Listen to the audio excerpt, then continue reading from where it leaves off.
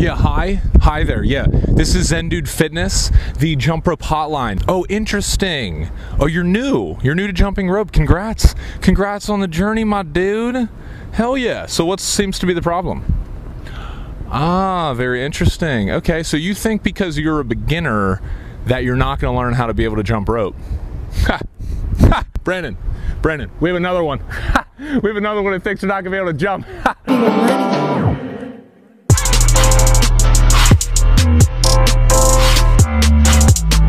What's up, players? What's going on, Zen Dude Nation? This is Dan Whitmer, and today I'm going to be teaching you how to jump rope if you are a beginner. Now, we have released a video on how to jump rope, 6 basic steps. It's linked up, check that out if you haven't already. But from getting so much great feedback from the YouTube community, we've started to focus in on a little bit more of what you guys really truly need help with if you are a beginner. Brandon and I, first of all, cannot thank you guys enough.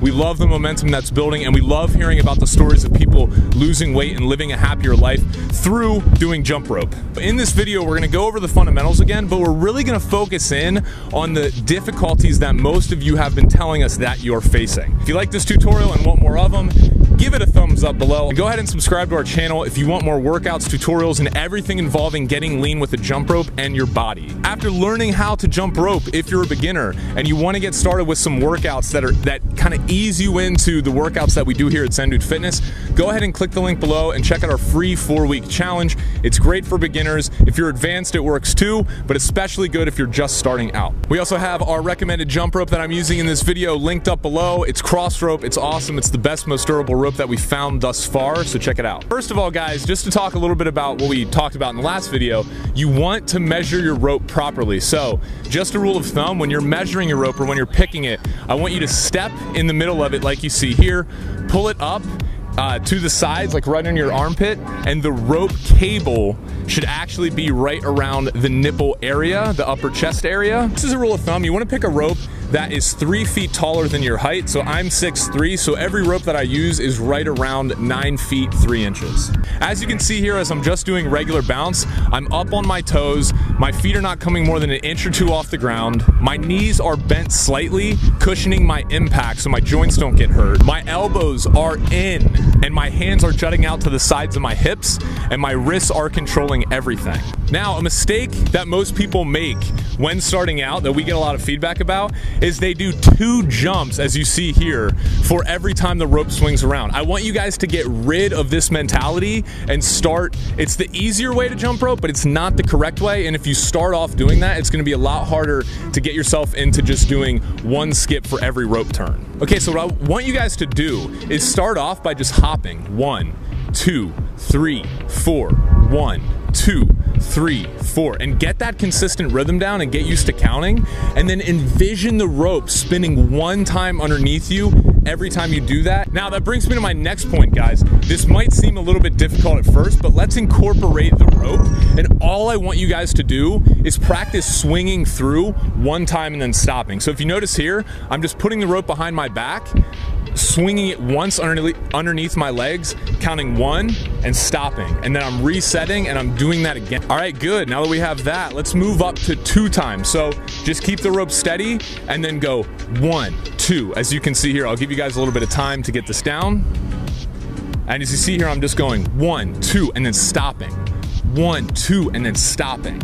Good, guys. Now I want you to move up to 3. 1, 2, 3, and stop. 1, 2, 3, and stop. What this is doing is training your mind to always associate 1 rope skip with 1 time jumping your feet instead of 2 times jumping your feet. And this is essential if you want to spin the rope fast, if you want to be able to do a lot of tricks, and just overall, you know, look like a ninja. The next thing I want you guys to focus on is jumping only 1 to 2 inches off the ground. A lot of people, when they first start out jumping rope, is they jump too high off the ground, and this causes shin splints, it causes aches and pain in their knees and ankles, and it's just unnecessary, guys. If you jump rope correctly, it is a low impact sport or exercise that is actually better for you than jogging. So guys, the only trick where we're jumping higher off the ground is really the double under, or any trick where you're swinging the rope more than 1 time through in 1 hop. So for everything else, most tricks included, you're just gonna be coming 2 inches off the ground at most, maybe a little bit higher sometimes as you watch me here, but you want to maintain those bent knees and just cushioning every single hop that you have so you can jump rope for longer periods of time without any pain. So guys, I want to talk about your arms. Now, a lot of people, when they start out jumping rope, they have these very stiff arms, as you can see here in this footage. And what this does is it does not allow the rope to be tight when spinning around them. So they're really working their shoulders super hard. But the problem is there's no forearm or wrist action, so the rope is not spinning around tight. An analogy that I like to use is, think of a baseball player. If there's a pitcher and he has a ball like this and he's throwing it with a straight arm, first of all, he's not going to be able to throw it that hard, and he's probably not going to have that much accuracy, as opposed to if he winds up like this and coils it and kind of spins his arm around and throw it. You can throw it much faster if you bend your arm. The same applies to jumping rope. You're not going to be able to spin the rope fast and keep it tight if your arms are super stiff like this. You need to make sure you're getting in proper arm motion with your forearms. So keep the elbows in, let the forearms and the wrists do everything. They're going to make sure that the rope stays tight as it spins around, which will allow you to go faster and do more tricks.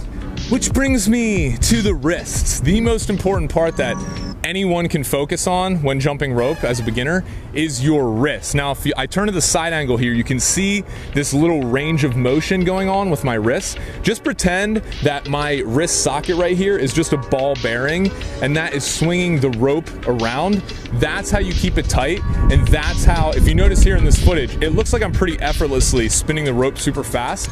It's all my wrists. I'm treating my wrist just like a ball bearing while slightly bending my arms at 90-degree angles to keep the rope tight. Putting all this together, when you start out practicing, I think it's super important for beginners not to go 5 to 6 times a week like Brandon and myself do now, and like many of our other advanced jump ropers do. I'd recommend, like I said, starting out with the 4-week challenge and just doing 2 to 3 workouts per week and having at least 1, maybe 2 rest days in between your workouts to save your body from the pain or some of the shin splints and aches that can come along when you're starting to jump rope.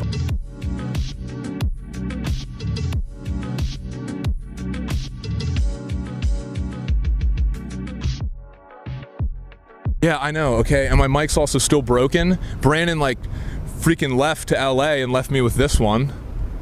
What a friend, huh? Calls me his brother. I don't know where the brotherhood is there, you know? Whatever.